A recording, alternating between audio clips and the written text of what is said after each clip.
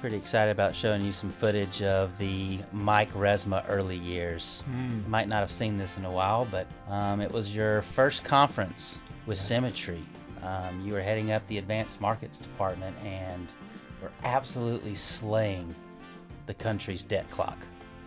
You remember this? I think I might. Let's take a look. Yeah. Take a look Killing at this. it, confused. In the year Oh, man.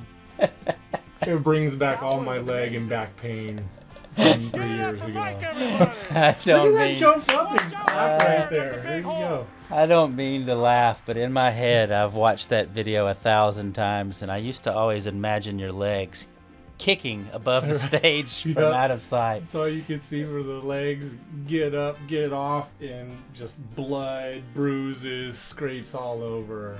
That was a good introduction. What's going through your head as you're filming this dynamic speech? You're crushing it. What's the first thing you think of when your butt hits the ground? Well, the first thing I'm thinking is, where did the floor go, right? Because I take a step back and I'm pointing at the debt clock, I'm getting in my rhythm, and then all of a sudden there is no floor there.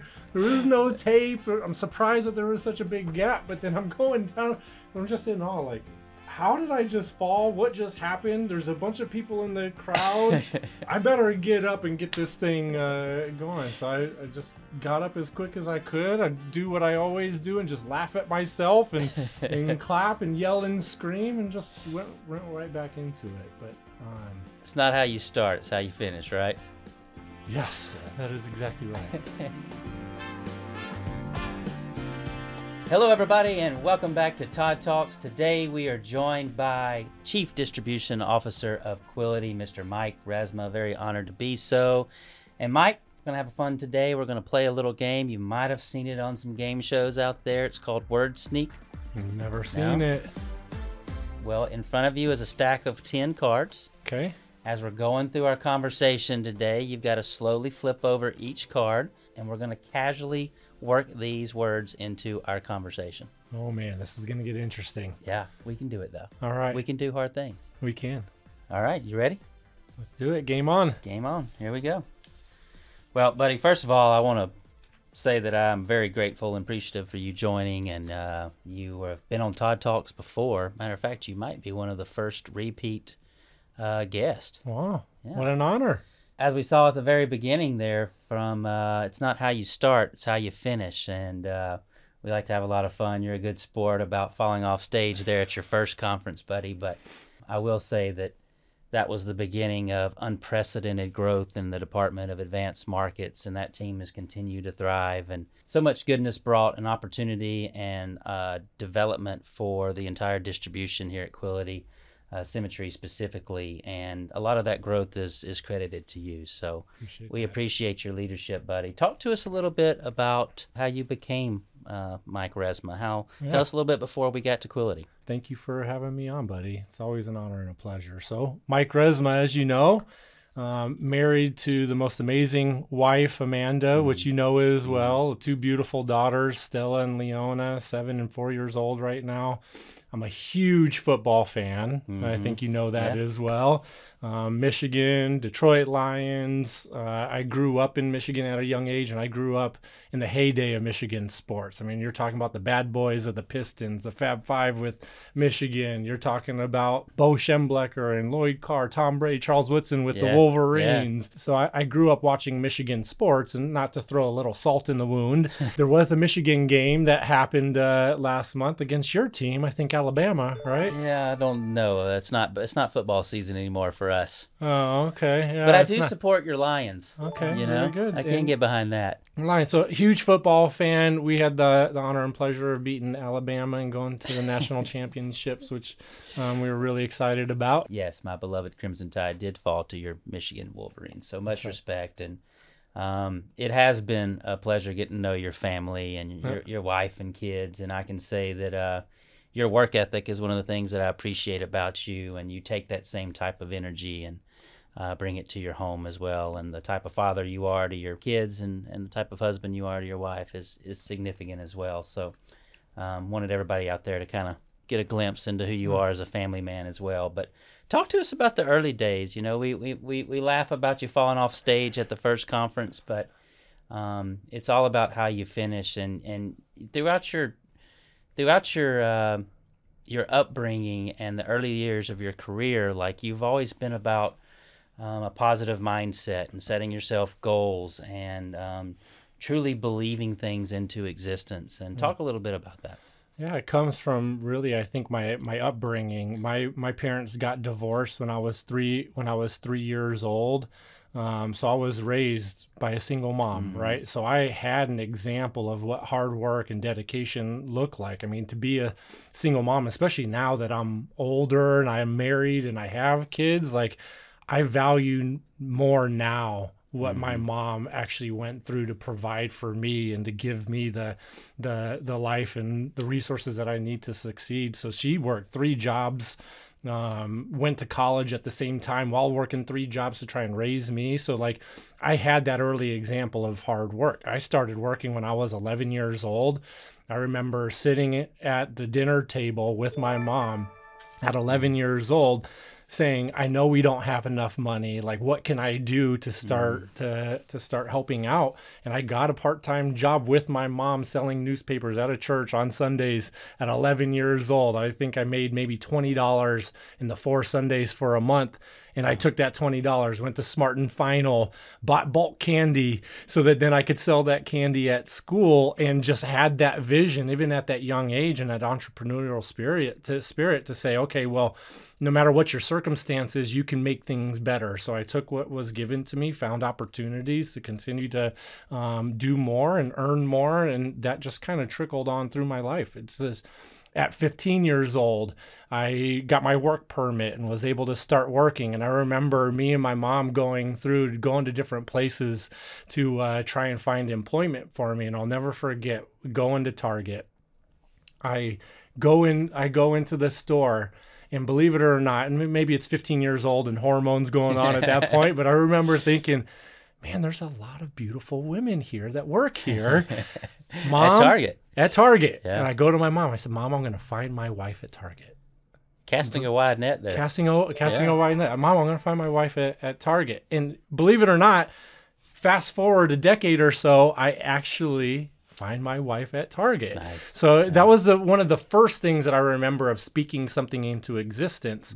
But my career was mostly inside of retail management. I decided to make a move and get into mortgage lending in 2007. Looking back, not the best time to get into mortgage lending. Well timed. But the thing that was great with that, it was the first time since I chose not to go to college. It was my first time that self-development and learning really piqued my interest, because that company had me read the book The Secret. So when you talk about being positive, envisioning things and willing things into existence, that book The Secret just opened up my eyes into law of attraction, the power of thought and affirmation, and just thinking about something, believing in it, and just being able to see it. Well, fast forward past Target, and kind of what started leading you to the insurance business? Yeah, most of my life was in the retail industry, and I felt like I was at a crossroads, almost like a traffic light, if you will, right? Where it was like red, yellow, green. Like, am I stopping retail? Am I going to go on, or is it my time to do something different, right? So I decided that with no job lined up, I was fed up with retail. I was tired of working 80 hours a week, getting paid for 40 hours of work, and just dealing with that retail grind, and I quit. I had no job lined up. I cashed out my 401k, paid the early penalties, paid the taxes, and said, okay, this is going to give me 6 to 9 months to figure out what I wanted to do. You had a lot of really strong decisions, right? Right, I did. But did you buy a ski boat? I did not buy a ski boat, but I decided to bet on myself, and I gave myself permission to do that, right? So I found an ad on Craigslist for Assura. And the ad on there was unlimited income potential and help and protect families. And that really resonated with me. So I responded to the ad, met with an area manager with Assura, and ended up getting the job. And that's what got me to get my life license and got into the insurance industry. Man, Assura merged with Symmetry some years ago. It was one of the first opportunities I had to come out and meet you and see you in action doing a live boot camp. Assura's mascot was a platypus, right? No? It was not a platypus. I can't remember. I thought it was some kind of unique mascot, but so you're at Assura, you're finding your sea legs in the insurance space. How long did it take you to feel comfortable and start seeing some success? It's funny, I didn't have much sales experience because I just had maybe 9 months of that mortgage lending before that business went under and went back into retail. So, this was my real first shot at sales, and obviously first time in insurance. So, learn the script. We have solid training. I get 50 B leads, which people don't know. They're age leads. They were 2 years old at that point, and that was our job. We start picking up the phones and start setting up appointments. So I got 50 B leads my very first week. I set 6 appointments on a Friday for appointments for Saturday through Wednesday. I saw 4 of those 6, and I closed all 4. So my very first week, I closed 100%. But the challenge with that is that I thought that I was better than what I was. I thought, oh, this is it. I got it. I closed 100%. Nobody closes 100% their first week. And then the second week went 0 for 9. Third week went 0 for 6. And just really had to look at it. And what I realized is that I had false confidence. I got lucky on those, and I started deviating from the script, the sales and the process. So I just went back to worked with my mentors and my coaches, microwaved my scripting, and got into a rhythm. It took me a good 6 months to understand the importance and the value of insurance. My dad had passed away 6 months into me going into Assura, and at that point the structure of pay was a little bit different. There was a small W-2 model. So 6 months in, get the call from my aunt that my dad died, and I had to fly out of California to Vegas, try and find out if he had any insurance policies, what was going on. I ended up spending 2 weeks out of work, didn't have vacation, didn't have PTO. My money from my 401k was running out, but obviously I needed to try and figure out what I was going to do with my dad's situation. So once I saw the amount of travel that it took and the heartache and the pain and trying to figure out what was going to happen to his house, what was going to happen to the cars, what do I do with all of his property? By the time that we got all that stuff resolved, I was like, this is so valuable. There's no other industry that I believe that is more important than the insurance industry outside of the medical field. If you think about, right, if a doctor or a surgeon cannot help somebody in need, what is the next industry to stand in line? Insurance. It's the insurance industry. We're the ones providing the family peace of mind and financial protection to make sure that they can deal with the grieving process and maintain their life. So it was that moment 6 months in when my dad died that I realized that insurance was what I wanted to do, what I needed to do, saw the value in it, and then I really just started honing in my craft, right? So ended up being within the first couple years, a top 20 agent. I was never the top agent, top 3 agents. I was a good agent, but then I had the opportunity to run an office and be an area manager, and that's where I felt like I was meant to be, like bringing people on and coaching them and mentoring them and helping them change their life like the insurance industry did for me, and then had a very successful agency. Built one of the top agencies over at Assura and just impacted a lot of lives, not only in your own agency, but many agencies across that company, and so many of those awesome individuals that are still with us and thriving today. And I'm sure it's cool for them to see your journey. But you also found a love for the advanced markets while you were building an agency and you were working over at Assura. And talk to me about that. Like what spurred that interest, and what drives that passion still today? I'm so sorry. This game is really screwing with my mind. I'm trying to think of the word and thinking what you're saying. What was it about? I've been trying to figure out how to say lawnmower for 5 minutes. So well, that's all right, because I threw one in there that was not very well said. So during that building an agency, you also found a passion and a drive for advanced markets products, and really trying to tackle large issues that we deal with in society today. So kind of where did that start from? Yeah. Debt-free life, that type of thing. Yeah, most people in the insurance industry are used to selling term products, FE products. One thing that we were really passionate about was cross-selling and really taking a consultative approach to these appointments, right? Like doing a real needs analysis, a fact finder, and not just going in saying, hey, this is the one product I'm going to sell. We didn't know what we were going to sell. We really wanted to tailor that product to the client. So like after a certain period of time, there's so much that you can do with a life insurance license. So then wanted to learn about IULs, about par whole lives, infinite banking strategies, debt elimination, asset protection.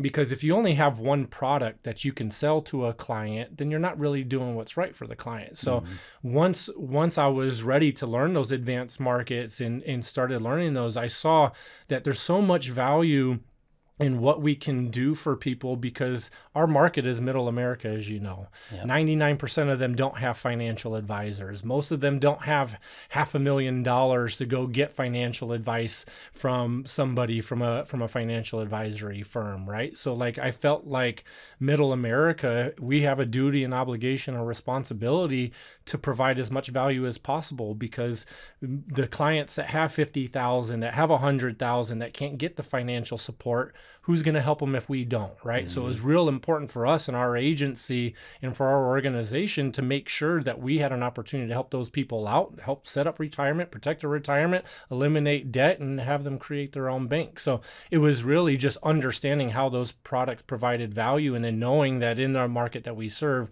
there was a huge need for it. Mm-hmm.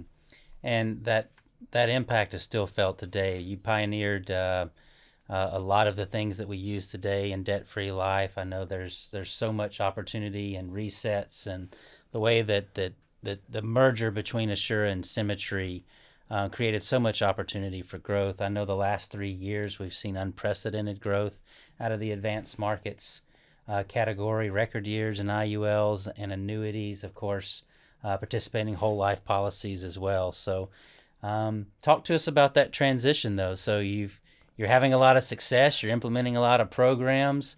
There's you're just a hexagon of talent here. So how did that transition go from Assura to Symmetry? Nerve-wracking, right? Like you think at Assura we had 150 agents, right? Symmetry's got thousands of agents. So like trying to implement programs with a distribution channel that's so large poses a lot of challenges. You've got a lot of different opinions on how things can be done. You've got people steady in their process, right? But for me, it was just like riding a bicycle and remembering that muscle memory. And it's just about sharing the message, the value, and the impact, and getting people on board with Quility's and Symmetry's core values of making an impact, right? Yeah. That's at the core of our core values. So I think slowly people started seeing the value of this and how it can help out the agents, the agencies, and most importantly, the clients that we serve. So it wasn't an easy transition, but we powered through. You reference a bicycle, but I know you, and you have high energy. I'd say you're more like an ATV than a bicycle, buddy. I appreciate that. It might have had something to do with the cards. You've got some good energy. So the transition, you come over to Symmetry, you head up the entire advanced markets department in just a short period of time, buddy. Everybody saw the passion in which you care about agents, your innovation, the way that you look to take care of our clients, and you want to continue to grow. So in an unheard of time, you go from new insurance agent struggling, finding your path in your new career, and now you're the chief distribution officer of an organization that's just got hockey stick growth even through a pandemic. Part of what you're doing now in your new role as chief distribution officer is creating new opportunities to protect clients in ways that they've not been protected in the past, to provide agents with tools and products that hadn't even existed before. So talk to me a little bit about digital products, what we've already seen, and what we can maybe expect in the coming year. Yeah, the insurance industry, carriers and organizations, they work on old, archaic legacy systems, right? And it's a lot to innovate for insurance carriers, right? So we decided to be at the forefront of the insure tech space and the innovation, and that's why Quilty was formed in 2020. So what we've done in this short period of time, from 2020 to through 2024 now, is we have embraced fear. We have embraced the unknown, and we have done these things that other people haven't. You know, one of the major issues that we have in the insurance industry is that it takes too long for policies to get approved, and clients getting coverage and agents getting paid. Well, digital instant issue products does that. We've launched 3 of them already. We'll be launching 4 within the next few months. Right. So we know that instant issue digital insurance products are going to be a way for the future, but you also need insurance is all about activity. So it's all about how many families you can meet. So you need to be able to have a lead source. You need to have your own leads marketplace with all the changes that are happening. So we've got our own leads marketplace with different lead types. We've got engagement platforms to help nurture those, to send out campaigns and workflows, so you don't have to sit there and dial and pound the phones and do 400 dials a week anymore. You can leverage technology to engage and get appointments. And then once you're in the appointment, you've got fulfillment platforms and illustration platforms to help show the value of the insurance products that we have and help with product selection. So we're making things so much easier and have visions of being the platform for the insurance industry in the future. Yeah, and it's really changing the way that agents look at their career, and we've exposed ourselves to so many more people that have never been in the insurance space before, that see what we're doing, see the lifestyle that we create with time and money and opportunities. And the real opportunity for me is to find joy in what you do, and to really be able to protect people and do good in the world while you're making a very healthy living for your family. One of the projects that you're extremely passionate about is called Road. Yes. And this is all about our agents and all about making their success something that is a true blueprint that anybody can follow. So talk to me a little bit about the origination of Road and what that stands for. Yeah, I wish I could take credit for that, but we have amazing founders and executive team, right? And when a year and a half ago, you know, it was really you and me and Sigworth and Ditson that were really leading the charge on sales, but we were kind of doing it all. So we know that the core functions of our business are really broken down into 4 categories and 4 segments, right? So Road is recruiting, onboarding, activation, and development. So we knew that everything that we do falls into those 4 categories. So now we needed to focus on staffing that, right? So we got to get somebody owning recruiting, owning the onboarding process, activation, taking somebody from a new writer to a consistent writer, and then get them developed and climbing levels of leadership. It's like planting a tree, starting off with that candidate and getting them all the way to the top contract, having systems, processes, reporting, KPIs, and all platforms that they need to get to the top. Yeah, it's been a monumental task to undertake that you've done effortlessly, and to see the synergy behind the scenes here at the corporate office and the way that we lean into it really is going to provide a clear vision for us to help us create more successful individuals to build their own agencies and impact that many more families. So I know, Resma, that we've got some white papers out there. I'll be sure and check that out down in the comments. And then lastly, we're all excited about the future. We're getting ready to embark upon a new year here. So what are you most excited about coming up in the future, and what things should we shed in our past to make sure that we can enjoy all the success?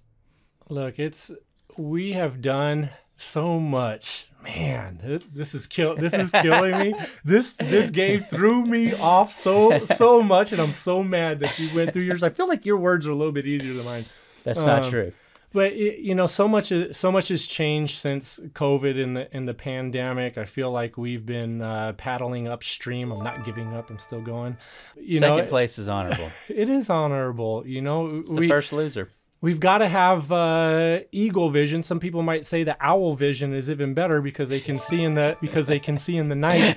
But I think what we need to realize is that when companies are innovating and transforming so much, and nobody is transformed as much as we have in this short period of time. I mean, companies are lucky if they've launched one digital product in the last 3 years, and to say that we've launched 3 and we're on the back end of 4 more within the next few months, and we've done an engagement platform, we've done fulfillment platforms, illustration platforms, Quality University, performance dashboard. There's been so many changes, and what I want to tell people is it's tough to go through that. Yes, it's challenging to learn and adopt all of those, but this is the year to take all of that and mix it with the fundamentals of insurance and the things that have been made people successful in insurance for 100 years, and that's activity, right? And activity with clients, activity with recruiting. Take that activity along with those platforms, master those. Let's create the systems and processes for the new digital ecosystem. Let's take this, let's run with it together, and we'll be at the forefront of insurance distribution in the future. Believe in it, buddy. We do have a bright future, man, and we're so grateful that you stopped by to talk to me today on Todd Talks. We're so grateful for the leadership and the heart. Today's episode, I hope, showed a lot of people out there. If you don't know who Mike Resma is, he's a fearless leader. He's somebody that's extremely passionate about the agents that we serve, about the families we protect, and really building a bright future here at Quality and at Symmetry to provide an opportunity for a lot of people to come build themselves a lifestyle and a business that they can be proud of. And so for you as a human, as a boss, as a leader of this organization, we're just very grateful to have you, buddy, and really appreciate you making time to stop by today. Thank you. I appreciate that. And whoever thought of this game, shame on you. Yeah, well, I mean, it's kind of like fantasy football where I win in the end, right? Okay. So second place isn't bad. Actually, you beat me, so that didn't work either. It's all right. Yeah, nice try. Thanks, everybody, for joining us today on Todd Talks. We look forward to seeing you on the next episode, and until then, take care.